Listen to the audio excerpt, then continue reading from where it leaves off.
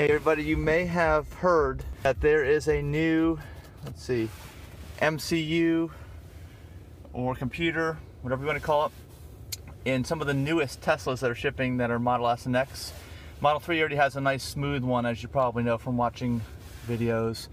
And they said it's nice and smooth, and the maps, especially like here on the maps, takes a little while to populate, although that's pretty quick. But a lot of people's takes a lot longer. We'll see, even that it's taking a while to draw everything. Model 3 is much quicker. So they have updated the MCU now on new Model S's and X's that were shipped, I think, starting or built either last week of February or definitely first week of March. Now Tesla's not saying anything about this, but it is happening, and I want to show you, in case you just took delivery, how you know. Well, first of all, you'll know you have a very quick system, and it can load almost every single web page on the browser. Now, you know, mine definitely has trouble sometimes loading up web pages. And let me tell you, just in case you want to find out which MCU you have, here's how to do it.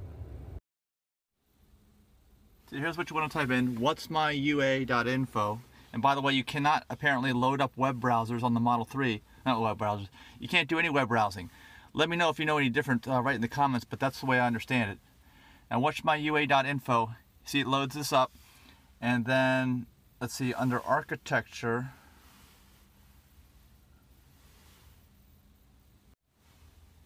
right down here,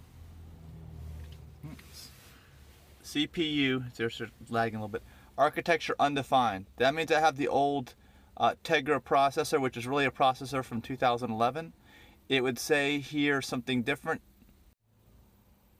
It would say here AMD 64 if you have the new Intel chip, which is a 2017 chip.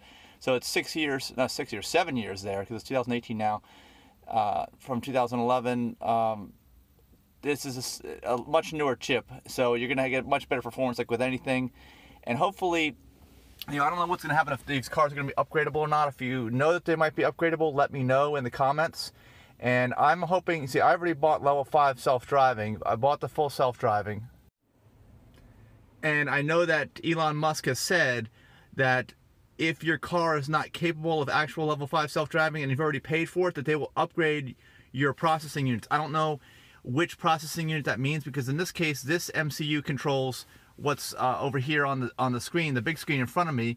It doesn't control the full self-driving calculations with the supercomputer. That's done by another computer, and that may need to be upgraded as well. So let me know what you know about that, and I'd like to find out, you know, if we know that this might be upgraded or if it's needed as an upgrade in order to do full level 5 self-driving. And one final thing we've heard is that if your VIN number, and here's mine, is 245,000 or greater, I think, or is it mine? Mine's 35,000. Yeah, so you have to be 245,000 or greater, apparently. That's what we're thinking is going to make the difference as to whether or not you've got the new MCU. So let us know in the comments anything you know about this. We'd love to hear from you. This is something that Tesla has not announced, but we're, you know, going to get all the information out there we can to you, and we really rely on, you know, your comments and letting us know what's going on. So if you can, comment with any information that you have, share this video with people. Let's figure out all the details on this. Thanks for watching.